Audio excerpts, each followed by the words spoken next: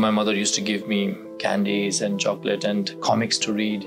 So I used to read a lot of Chacha Chaudhary comics. Those are like some of the early memories. According to Buddhist beliefs, we have taken so many rebirths. We have accumulated so many good karma as well as bad karma. And it's only as a human being that we have the capacity to cleanse them. It's our only opportunity now. That's why we use the term precious human body. The process of transformation also requires you to surrender, and surrender is like letting go of control. That is something that people of my generation struggle with. How do we make ourselves come to the acceptance of surrender? I like working out.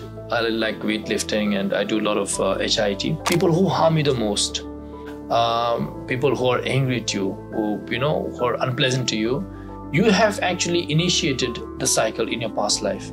Anger can be destructive if expressed, but anger can also be channeled with the correct understanding to burn your bad karma. In my opinion, spirituality doesn't have to be religious, doesn't have to be ritualistic. In my opinion, spirituality is about humanity. It's about love and compassion. Very simple.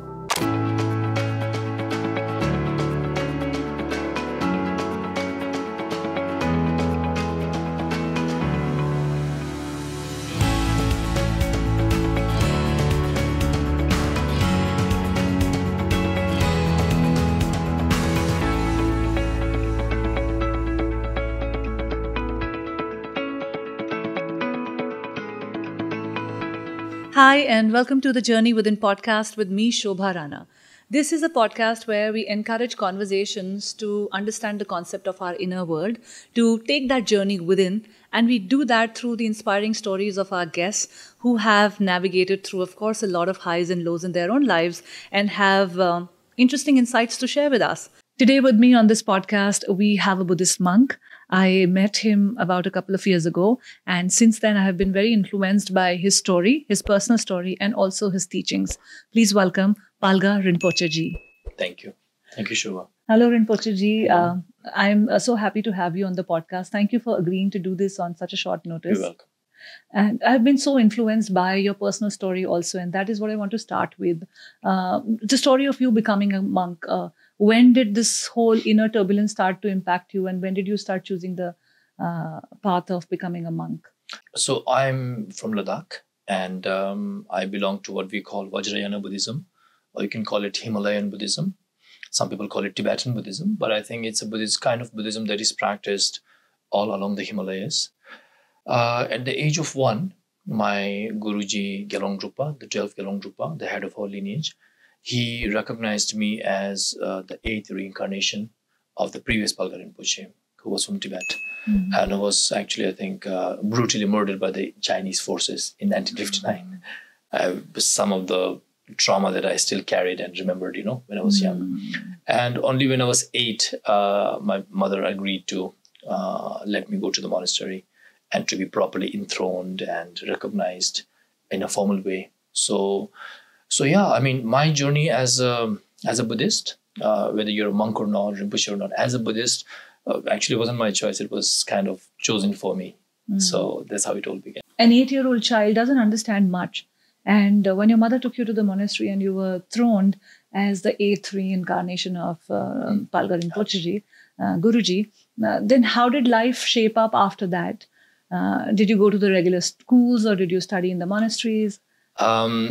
So up until I was 8, I had done some very basic education. I think I went to until 3rd grade, maybe 2.5 grades. I remember the stories of Kachu, where are my glasses, Ramalinga, who was a Brahmin, very clever.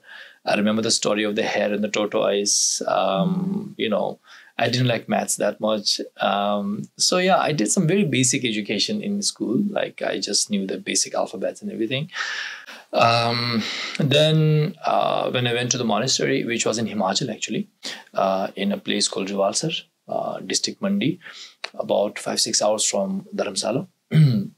There I studied the basics of Buddhism, the Tibetan, Bodhi grammar, reading, writing. And then afterwards I went to a university where I studied Buddhist philosophy for about 5-6 years.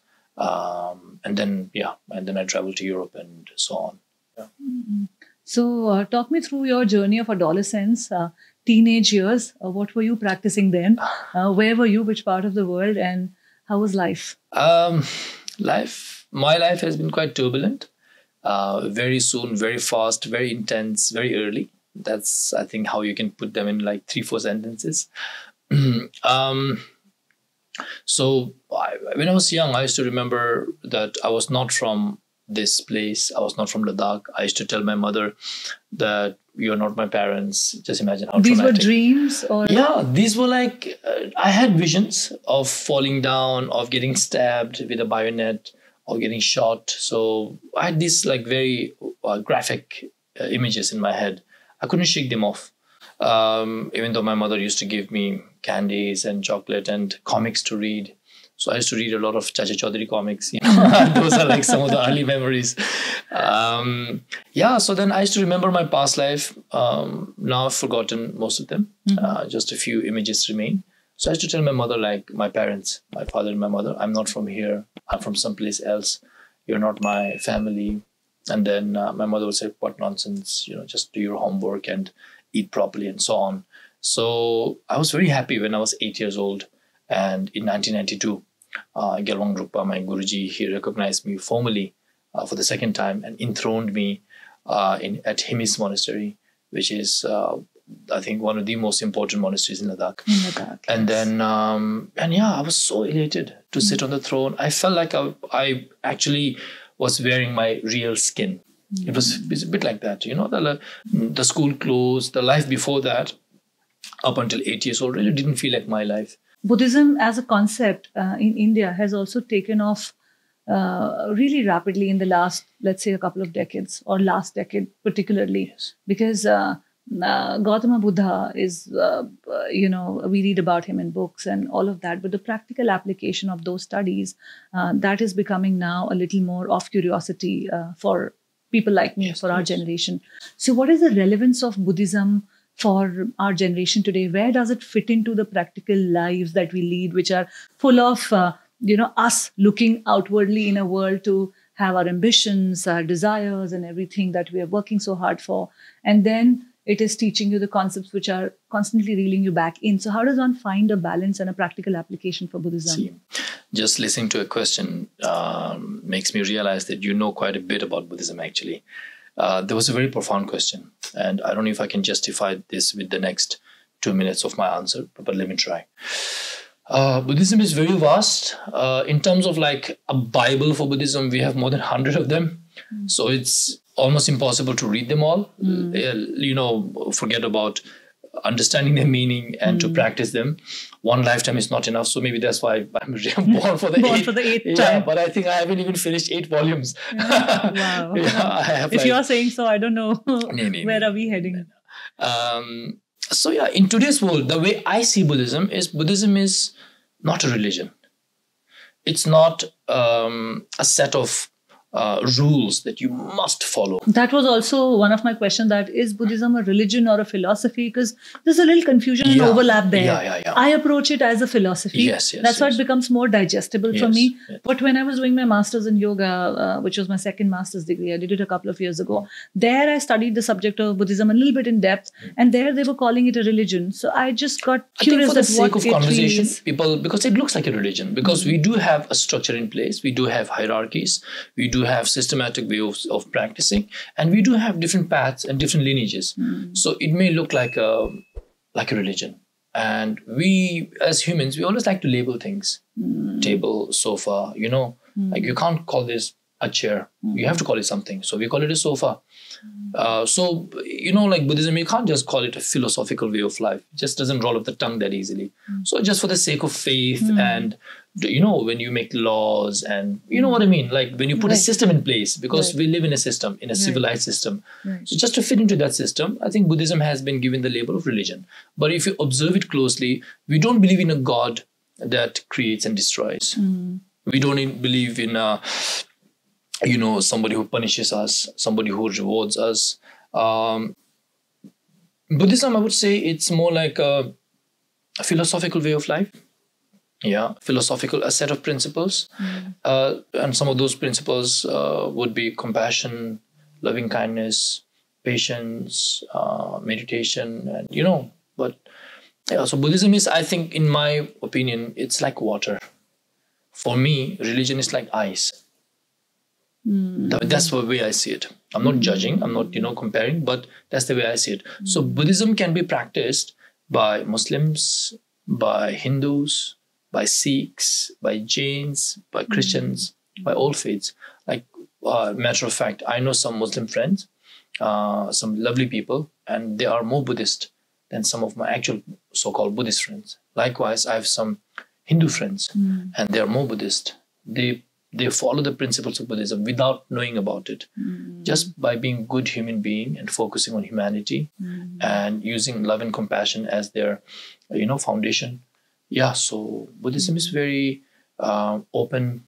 And, the application of Buddhism into today's life that we are leading, where does it fit in, and how does it teach us to be better and to... Yeah, so like water, it can fit any vessel. So the Buddhist teachings can not only be practiced by people of different faiths, but also by different generations. So like you mentioned, the younger generation these days, very outward focused, looking for gratification and happiness in an external world, and becoming a little bit materialistic, I may say.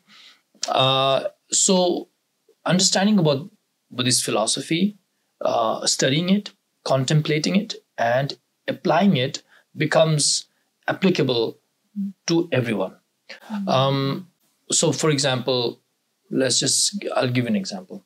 Let's say, I'll just use you as an example. Let's say you find your happiness in shopping, and parties and so on.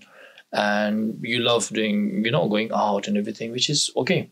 But then if you get caught up only by the appearance of phenomena, and you don't know how phenomena actually is, you understand, then it starts to cause you suffering. But if you understand the Buddhist philosophy, you realize that you should not get caught up only with the appearance, but you should understand how phenomena actually works, how phenomena actually is. It's like watching a movie. When a child watches a movie, he says, "Papa, the doggy died." But the papa knows that the doggy hasn't died. Like, don't worry, it's a movie. The doggy hasn't died. It's a movie. But the child only knows the appearance, not the behind the scene. So from a Buddhist perspective, we teach the behind the scenes also. So we don't get caught up only with the shopping bags and the parties. You understand? We understand the nature of those phenomena, that they're all impermanent, that we should not make them the source of our happiness, because we're only limiting ourselves.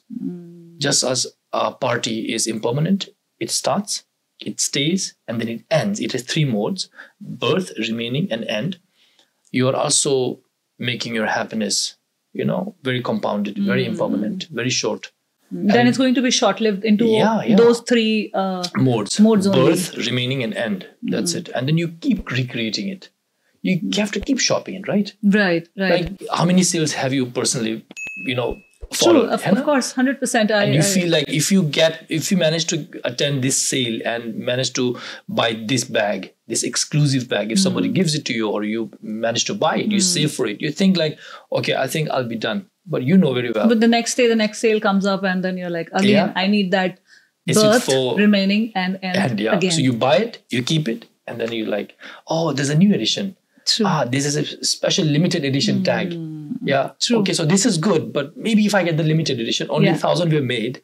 If I'm one of the lucky ones, then you'll be like, oh, after that again, a new version comes. So to understanding the impermanence of these material things is very important. I completely believe in that, and I try to live my life by that, enjoying everything while still being in the awareness of the impermanence of those things and not attaching your happiness or worth to it. Exactly. You use the word attachment, and I think the kind of Buddhism that we practice, we don't necessarily reject things.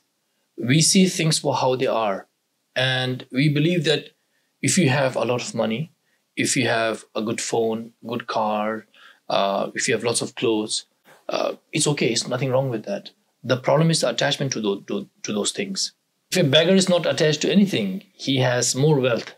than a billionaire who's attached to his billion. So at the end, what brings us unhappiness is attachment. Attachment, I think, is associated with a lot of suffering Yes. that comes along. Yes. So it's one of the lessons that I have learned the hard way in my life is to let go, because the opposite of attachment is letting go. And Yes. letting go is something which does not come naturally to us. Yeah. This is something we have to teach ourselves. Attachment is something which comes naturally because you're born out of a womb.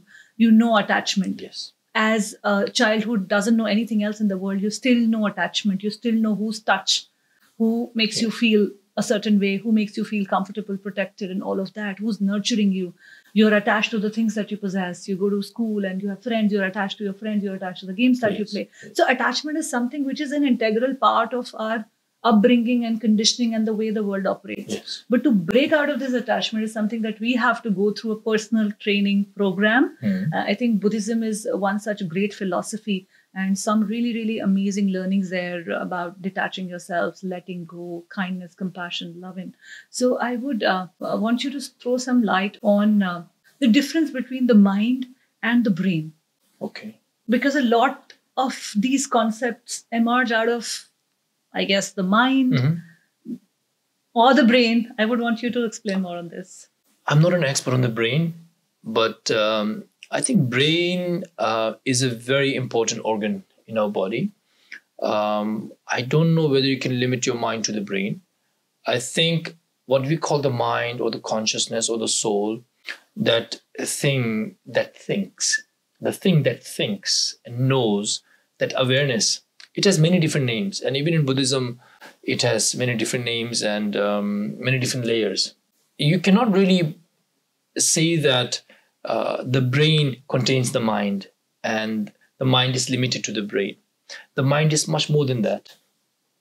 The mind, for example, I know for a fact that when you practice meditation, when you go deep within yourself, when you start to expand your mind is like a balloon to me. And once you start to expand it, you start to be aware of things, you start getting aware of things, not only that in your vicinity, but also beyond that. So my Guruji tells stories like when he was meditating in his room, and he would know which person is coming from that valley. So your mind kind of expands, you know, like your brain is still the same. Your head hasn't become large. So yeah, I think you cannot necessarily say that the brain is the mind or the mind is the brain. I think the mind is much more than the brain. And maybe it's like fire and heat, actually. I guess the brain is the organ of intellect in our body. Could be, yeah. That makes the nervous system work, that makes the Maybe like a circuit board. Yeah. Yeah, sort of like a circuit board. But the electricity is everywhere. Correct. Correct. A mind does have all of the functioning of the brain, I guess, the intellect, but it also has additional components that elevate our experience as a human being.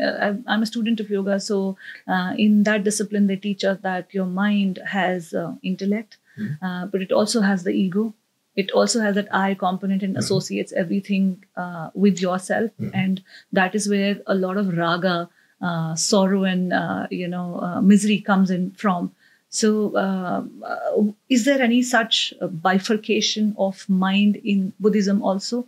In Buddhism, honestly, we don't do it in a very scientific way.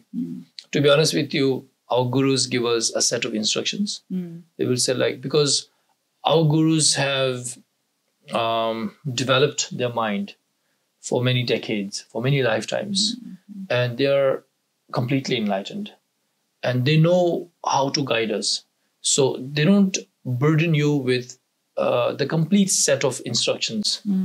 That may confuse you. That may make you more egoistic.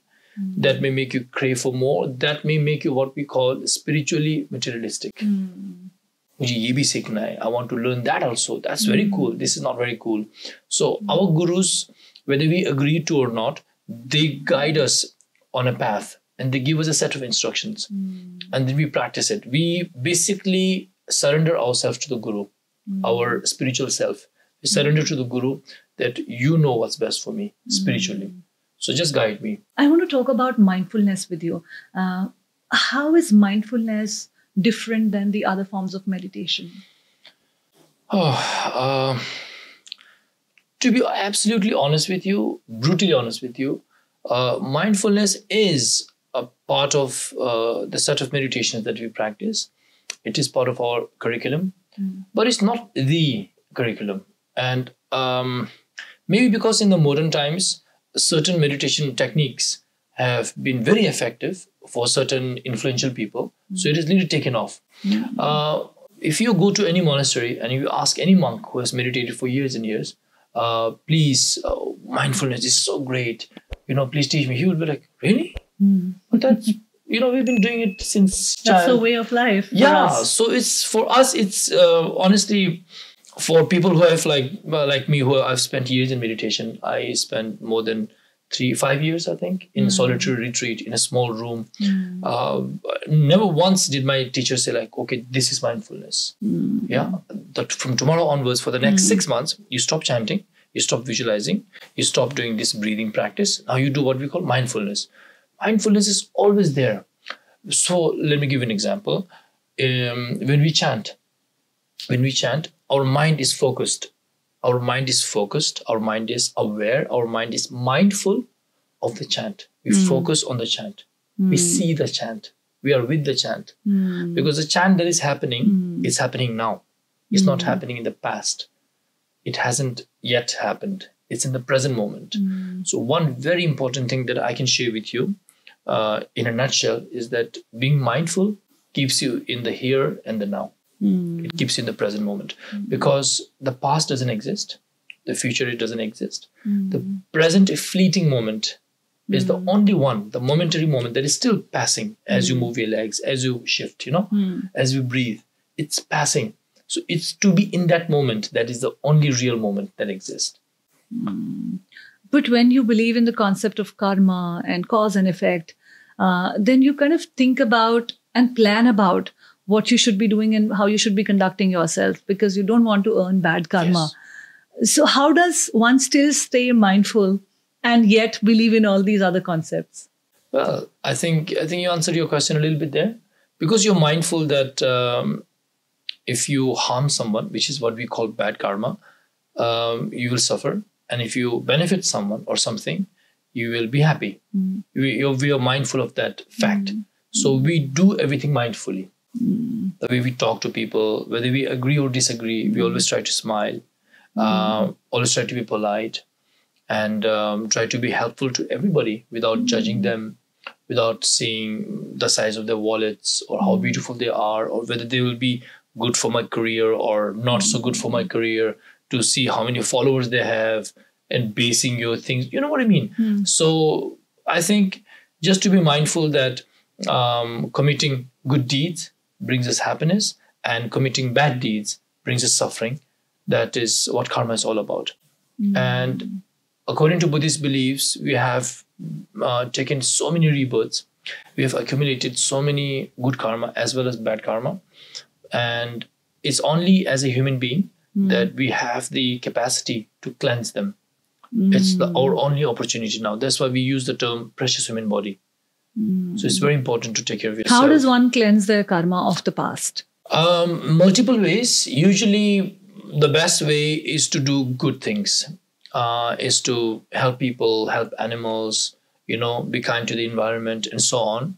But one ultimate teaching that all the teachers encourage us to do is what we call bodhicitta.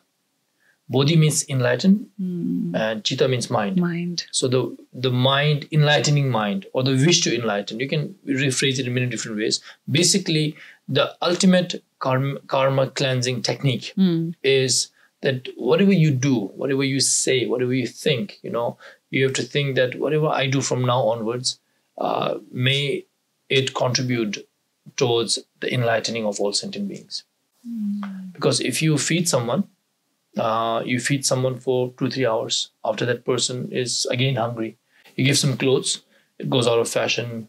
They may lose it. It may get torn. Like if you give a thick coat, it's good for the winter, but not good for the summer. You understand? So it's temporary. But when a sentient being, when a human, an animal becomes enlightened, they are free from samsara. So you cut it at the root. You're not only chopping the branches. Yeah, like feeding someone, which is good, like helping somebody financially or giving food and so on, which is good, but it's like trimming the branches. But is it possible to be fully enlightened in the lives that we are leading today? Yeah, very much. So for that, you have to study the biographies of Milarepa, the yogi from Tibet who achieved enlightenment in one lifetime. Also, some of his predecessors like Naropa, same thing. And the path that we practice, the lineage that we follow, we call it the Kagyupa lineage. It is based on meditation and oral instruction by the teacher, It is aimed towards achieving enlightenment in one lifetime. You're speaking about transformation, Guruji. The transformation is something that we all want. It's a desire for everyone, because the kind of lives that we are leading, they're in some way not working for us, right? So transformation is something that we all want in our life. But the process of transformation, the things that you have to go through to be a transformed person, the path is not very easy. So how does one make that path easier and more acceptable? Basically, make friends with the process. Yeah, I think the most important part is to meet a guru that you like, that you respect, that you connect with. Because not all the gurus are meant for everybody. Like some of the gurus that I personally feel very inspired from, some people criticize them because they just don't understand them. Either they're too crazy, their teachings are too simple, or they only give you candies, they never teach you anything. You understand? So it's about finding the right guru, the right guide, and then surrendering yourself spiritually to the guru. And then the transformation happens after that. The process of transformation also requires you to surrender. And surrender is like letting go of control. That is something that people of my generation struggle with. How do we make ourselves come to the acceptance of surrender?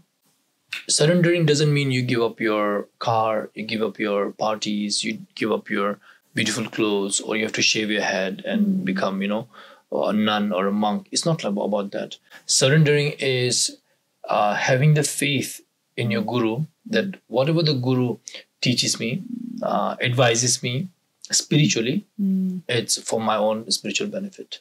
So you always listen to the guru spiritually. Faith has got a lot to do with the process of transformation also, because throughout this path of transformation or even surrendering, there will come times when you will doubt your choices, when you will feel that what is the point of surrendering to somebody or to a situation, or what is the point of letting go? At that times, to make peace with it and yet trust the process, keep faith. I think faith is one of the important components that keeps you going in those times. I was talking to a friend of mine, and she was talking about this guru that she has now found, and she's following this Qigong, I think. Oh, yes, Qigong. It's like Tai Chi, I think. Yeah, it's like Tai Chi. But yes. Yeah, I also don't know much. She's learning Qigong these days from a guru. Okay. And the way she was describing the transformation that she's experiencing, and then I started researching a little bit about it. I know very simple bodily movements, you're flowing, and it's some bit of yoga involved and all of that. And the way she was describing her guru and the kind of transformation that she feels through that practice. I mean, one can have all kinds of logic questioning it, that something that you have been doing for so many years, we all are used to movement. She was also a student of yoga. But this practice is something that she connects so much with. Particular practice. Yeah. Which when I looked at what this is really about, I found some of the basic movements. I was like, this is like yoga and so much more basic than it. But it's all about that connection with the right guru and the right form of expression or the guidance that works for you. The genres of music. You may like rock, but you may not like reggae. You may like heavy metal. You may not like hip hop. You may like rap, but you may not like R&B. So on. You may like jazz, but you may not like classical too much. You know your music too well, Guruji. What is the kind of music that you're most into? I like working out. I like weightlifting, and I do a lot of HIIT. Recently, I've been so busy, like 2 months, I've not been able to even see a dumbbell, let alone lift it. But usually when I work out, I listen to almost everything actually. I listen to hip hop, I listen to rap, Yeah, mostly hip hop and rap.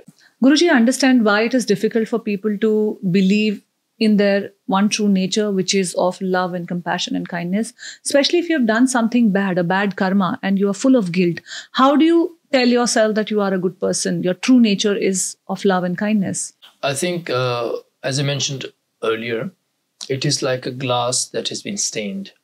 We know that the glass, when it comes out of the factory, when it's manufactured, is pure, it's clean. The stain only comes afterwards, it's temporary. So you need to understand and realize that whatever bad act you may have committed is temporary.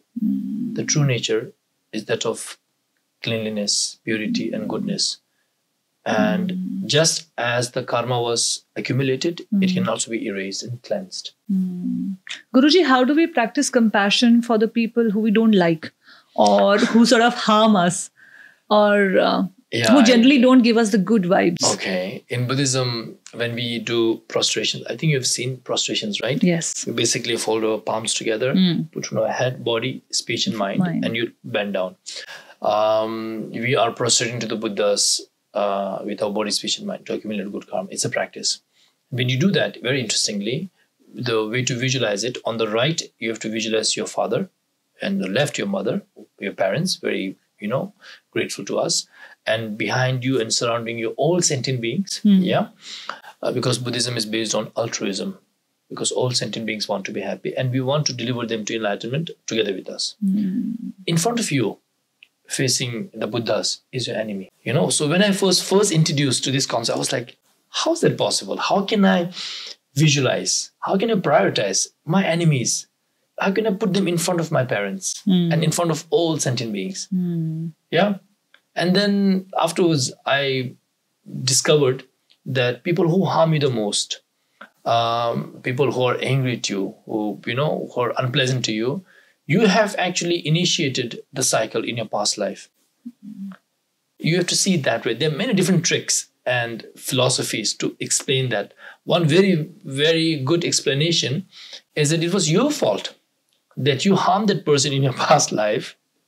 That in this life, now this person is accumulating bad karma and it's because of you. Now, how dare you respond back and harm him or her back? You should rather keep quiet. And this person needs God more, Buddha more. So put him in the front. Yeah, it's your responsibility to cleanse this karma. You need that much compassion. Your compassion has to be compassion boundless, has to be bigger, boundless, that you have to include, you have to put your enemy in front of you. In front of your parents, in front of the people that you care about. Yeah. Before then, you have to care about the person who is your enemy. Yeah, if you can forgive your enemy, if you can put him there, you can put anybody else. I think that is the ultimate act of compassion. That is the ultimate test of compassion. Trust me, it is the ultimate difficult thing to do. Have you done it practically? I've done it. And honestly, I've managed to forgive some people who have been very harmful to my parents and to, So, yeah, especially like if people harm you, I really don't mind that much. It's okay. But if somebody harms our parents, especially my mother. Guruji, what are the 3 easiest ways in which we can practice compassion? Wow, that's a difficult thing to answer. Compassion is not feeling like, oh, I'm so sorry, oh, mera bacha, this and that. It's not the feeling of mercy, you superior, that inferior, let me help you, it's not about that. Compassion is ultimately the Buddhist practice of compassion is to understand that the person is actually suffering. It's a much deeper connection that you create with this person or this animal beyond just feeling mercy. You have to actually understand the causes of the person's or animal suffering. And you have empathy. You have to understand the root, the cause of it. And you have to understand that the suffering is happening. And you have to look for the solution. And then you have to deliver the solution. So the Four Noble Truths comes automatically. Yeah. So that's the way I look at it. That's the way my teachers have encouraged me to look at it. Beyond just saying, oh, I'm so sorry, I feel so sad, this happened to you. You actually have to use your wisdom to understand why the person is going through suffering. Another way to practice compassion is to understand that in the same way, you don't want to suffer, others also don't want to suffer. Yeah. That you want to be happy, others also want to be happy. So compassion is geared more towards understanding the suffering side. And loving kindness, Chamspa, Maitreya, it's geared more towards the wish to make others happy. One is geared towards suffering, the wish to rid people and animals of suffering.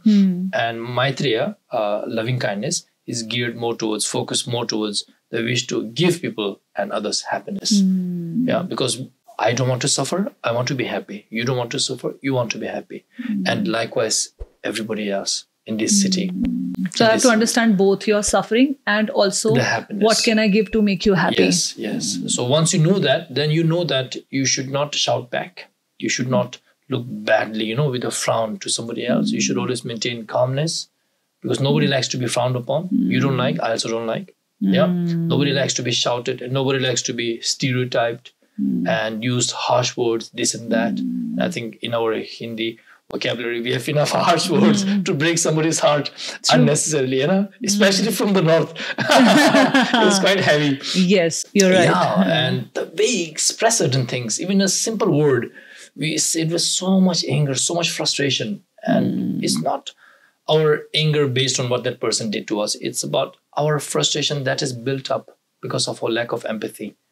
So many frustration from our money, from our relationships, from parents, and we channel everything, and then we focus it on one simple innocent person who's merely just cut your road with his bike or delivered your food maybe 5 minutes late. Like, how dare you do it? This and that, You have to understand that he rode on his bike in heavy rain to deliver your soggy food. So he was late for 5 minutes because the police stopped him. You understand? So you have to understand the whole process. Very well said, Guruji. Guruji, if I want to cause transformation for myself and if I want to include spirituality into my conduct in my life, what is the way that I can do that? Running around in a city without, without a teacher nearby and not creating a momentum, it's slightly more difficult. I mean, there's only so much you can read from books and YouTube videos. They are a very good source of information, but in Buddhism, more than information, we are looking at wisdom. Yeah. So wisdom actually has to be transferred, has to be given. It cannot be taught directly. So the best method would be to be in the company of a guru, in touch with the guru, and to follow the guru, whatever the guru prescribes you to, whichever religion or faith you follow. But if you can't do that, then just being a busy person, jumping from day to day life, I suggest you chant mantras, especially the mantra of Avalokiteshvara, Om Mani Padme Hum. It is very transformative. Never think that, like the mantra, never doubt the mantra. Yeah, it is one mantra that even His Holiness the 14th Dalai Lama, my own Guruji, Gyalong Drukpa, everybody, like they will bet their lives on.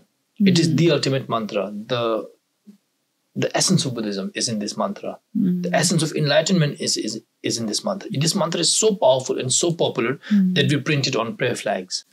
Yeah, we can see this behind cars now. Behind it's the become very cars, popular. at homes. Yeah, so even people without realizing it, they're getting blessed by the mantra. Such is the power of this mantra. We carve it on stones. But what happens by repeating the mantra? How does it help you to combat anger? Honestly, I think the way I don't know exactly how it works. I think there's no scientific way to measure it or to analyze it.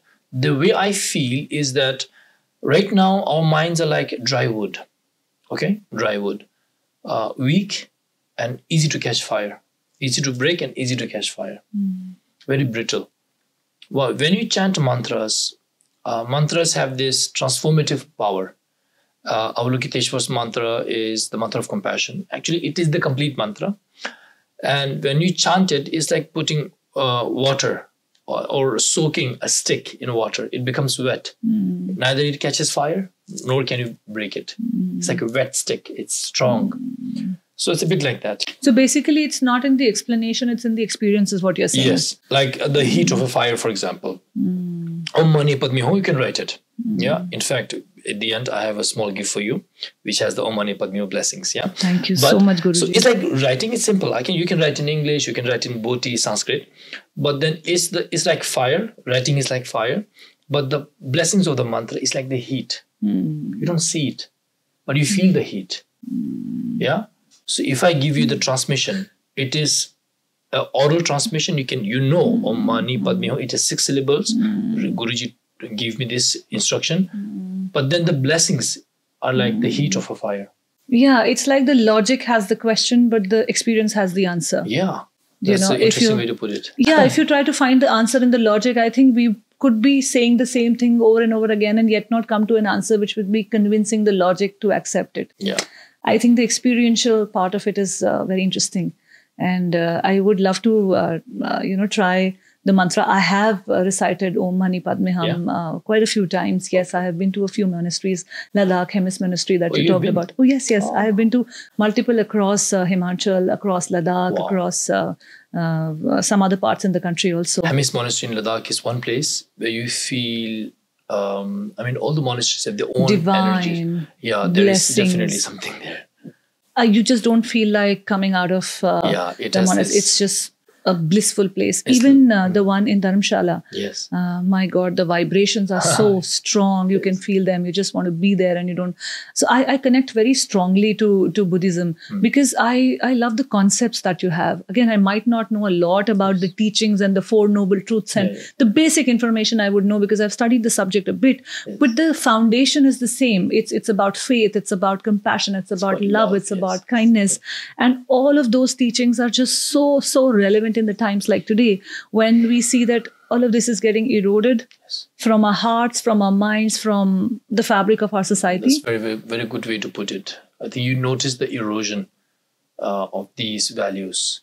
You notice that coming from a very ancient society as Indians, our default emotions were that of love and compassion, giving. If you look at all the epics, if you look at the history of India, it is so forgiving, it is so full of compassion and spirituality.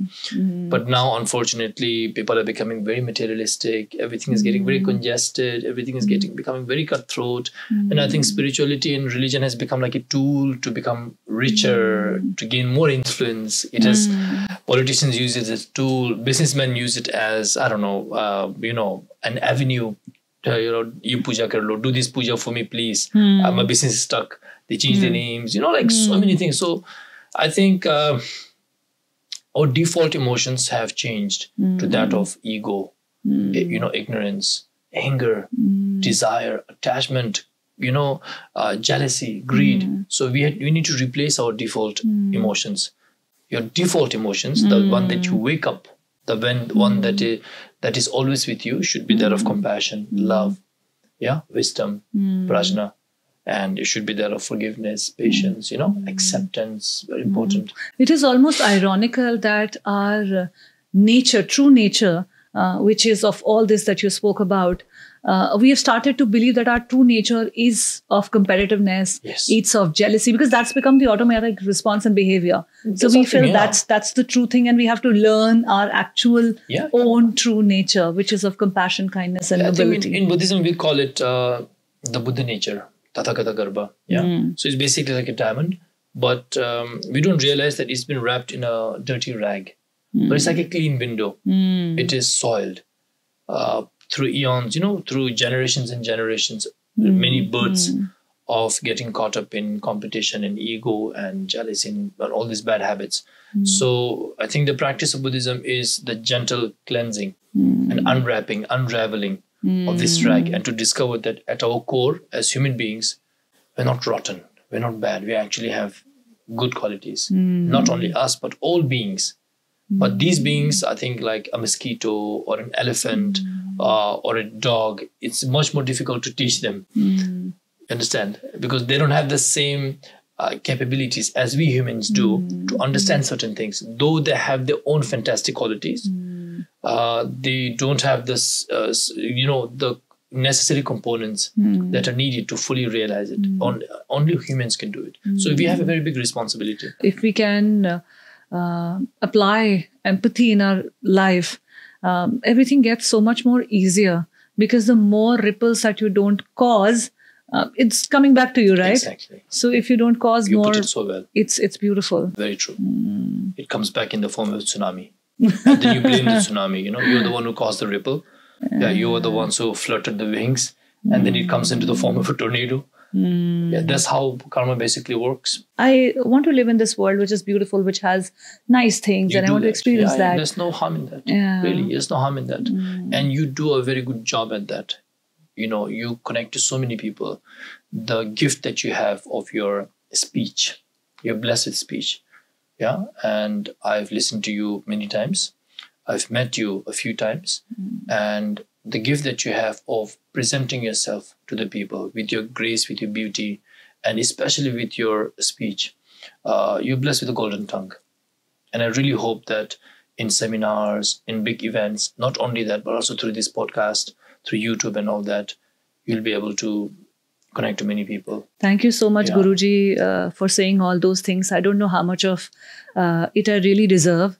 For me, anchoring as a profession just happened, and I think some of the best things in life to us just happen, and we should have the courage to embrace them. More often than not, we don't have the courage to go through with them, we leave them. So I think and same goes for faith. I think we all have faith in us, but to have the courage to practice that faith in that moment, do we have that or not is the real question. True.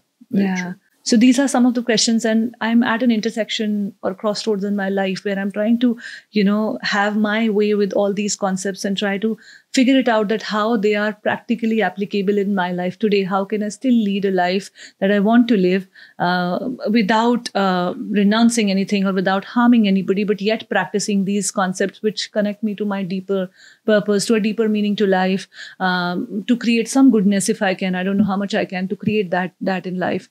So that is the reason that I wanted to bring in your blessings on this podcast, your wisdom on this podcast. I would want to ask you a couple of more questions. Guruji, how can the principles of Buddhism help me with anxiety? I really cannot tell you when I started to lose my anxiety, my depression. I used to have depression issues, and also anger issues. I was a very angry child because getting locked up and beaten and PTSD from past life, PTSD from this life. From this life. Yeah, I'm like Jita Jagta PTSD. So I really cannot tell you when it happened, what clicked, what didn't click. All I know is that years of chanting, years of accumulating, chanting mantras, studying Buddhist texts, listening to my gurus, different gurus, and I would say maybe thinking from not only my head, from my brain, but also thinking from my heart, using my heart more than my brain, not judging people. Yeah, just embracing people, embracing different experiences, even if it's a bad experience. Because if you only negate the good, the bad emotions and the bad experience, and you only take the good ones, you're cutting it 50%. I think more, because more learning happens with bad experiences. Exactly. So let's just say 50-50, but you're cutting it half. But if you also embrace and you analyze and you don't reject and you don't judge even bad emotions, like how you don't judge bad people or bad experience. You also don't judge bad emotions and all that. You see them for what they are. You not only accept them, but you transform them. Like anger is like, anger can be destructive if expressed, but anger can also be channeled with the correct understanding to burn your bad karma. I also do get the feeling of anger, but I don't express it. But with the power of mantras, the power of supplication, the power of faith in my guru and in the Buddha, Dharma and Sangha, I feel that it's burning my bad karmas because I'm not expressing it. I'm being patient. Yeah. And being patient doesn't mean that you suppress your anger. It means you accept your anger. You understand that there's anger happening in your mind. You've explained it really beautifully. Anger, like you said, can be very destructive, but it can also be channelized into very, very constructive ways. Because if you feel a deep sense of anger, if you're like, I'm this person, that means you have that sense of capacity to feel passion towards something so deep. Yes. Right? True. If you cannot feel things so passionately or deeply, you can't have that anger. Very true. That only comes out. So when you have that capacity, it's a very human capacity. Yes. Now, if you want to drive that human capacity in a negative way, it's your choice. But you can also drive it to cause a big change. Right? Cause that impact because you have that in you and to it lead can that manifest impact. in terms of wealth, in terms of good friends, in terms of success, prosperity, spiritual In advancement. terms of adding everything. goodness for others in the world. Yeah. If you are angry about a particular way a system works and you're channelizing it in a way that it's not serving you or not helping to change the system, it's going nowhere, right? Yes. It's the wastage of energy. Yes. But if you're channelizing that anger and that passion and that disliking that you have And you towards focus it, it on something, zero it on focus, something. of course, and you zero it down onto a path which is somewhere trying to make shifts, even if those are little. It's constructive. Guruji, what is your definition of spirituality? A very simple, basic definition that we can understand and then apply. Okay, in my opinion, spirituality doesn't have to be religious, doesn't have to be ritualistic. In my opinion, spirituality is about humanity. It's about love and compassion. Very simple. It's about being a good person. It's about spreading joy, living a meaningful life. Short time that we are on this earth, what with COVID and accidents and cancer and, lightning bolts and God knows what will happen tomorrow. Alien invasion, perhaps. Yeah. It's about making somebody happy. It's about being kind to someone. Yeah. Even if you can't hug someone, you just smile to that person. Yes, your smile becomes an offering. It becomes a form of generosity. A poor person asked Buddha, I don't have any money to offer. So how can I practice generosity? Buddha said, no problem. You have a smile, right? Your smile is generosity also. Yes, and I think that is one of the most simplest but most beautiful act of kindness that you can do. Also, jate, I want to ask you one last question that I ask all my guests. In the world that we live in today, there's so much of information. So there is a lot of confusion. Yes. So what is your definition of success? That's difficult. Contentment. How content you are. That's it. Really. Whether it's money, clothes, friends, or whether it's spiritual, inside or outside, both. Contentment. I think that's one kind of like a, measurement you can put. Guruji, how do we become more content? Because we are so outwardly drawn that we are chasing the next thing right at the time we are receiving one. How do we become more content? In my opinion, by prioritizing the right things. So I prioritize the quality of my time. I prioritize, my spiritual attainment, my inner happiness. So I will not sacrifice it for anything else. Yeah. So that, I don't know, it's very difficult to explain it. But I think to be content, it's also to be aware that chasing the next thing, you're repeating the same cycle. We live in big and small cycles. So this cycle of shopping and discarding, attending parties and going through, hangovers. It's like cycles everywhere. I mean, aren't you tired? For God's sake, for how many cycles will you keep repeating? We already exist in this big cycle of life and death. And we have so many cycles. Yeah. So, I don't know. At some I really point, like the way you put it that, prioritizing what contentment means for you, to you. I think that is one big learning from me here. Because that prioritizing can only happen when you have the clarity. Yes. And to have that clarity, you really have to be very reflective and build this awareness about what really is it that you want. The power of speech. You put it in much better words than I did. No, Guruji. You're just being humble. No. But thank you so much for joining me on the Journey Within podcast and talking. I do have to give you a small gift before you finish. May I? Yes, please. Thank you. Thank you so much. Okay, thank you. So basically, this is a very traditional scarf and it comes in many different colors, but the color that we use, it's okay. The color that we use as a form of respect and more endearment is the yellow color. And it has the 8 auspicious symbols to bring prosperity, longevity, success in your life. And also, it has the mantras and written here and some shloks like Nimo Dilek, Chen Dilek, Nimo Going Dilek, Shingin Sen Tado Dilepa, Kumchosum Kita Shisho, may you be blessed by the Buddha, Dharma, and Sangha. May your day be auspicious, Nimo Dilek, and may your night be auspicious. Yeah. It's so beautiful, Guruji. Thank you so much. All the time. Prosperity and auspiciousness. Thank you so much for blessing me with this. Really, really means a lot. And this is Om Mani Padme Hum. And with an extra syllable of Shri, this is Om Mani Padme Hum. Yeah. So basically, it's a Sanskrit a Sanskrit shlok, Sanskrit mantra, but written in Boti. So Om is A, O, Ma, it's body, speech, and mind. Yeah, and Mani Padme Hum. Money is money, like money, like jewel. Jewel, yeah, Sanskrit. Padma is a flower, lotus flower. Padme means inside the lotus. Padme. Hum means like pranam. So basically, with my body, speech, and mind, I pay homage to the jewel wrapped up in the lotus. It's basically talking about. So basically, the money, the jewel represents Thab, which is compassion, and Padma represents wisdom, enlightenment. Yeah.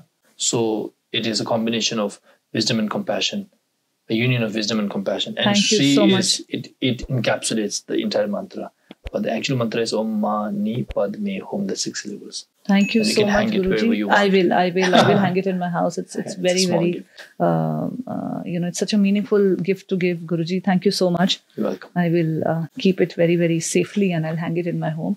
Thank you so much for coming to the Journey Within podcast with me and helping us understand this inner world so much more. We talk about so many things that can bring peace, joy, and happiness to my inner world. And if this inner world is sorted, I believe that our outer world will start to look more better than how they look and feel right now. Very true. Thank you so much once again, Guruji. Guruji. Yeah, thank you.